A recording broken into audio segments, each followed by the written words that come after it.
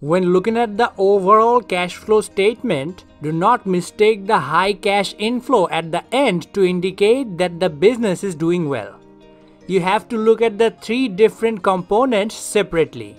If the company has cash coming in through operating activities, then it means it is doing well in the market. But there can be cash coming in on the other two activities as well. The company can take a huge amount of loan. That does not mean the company is doing well.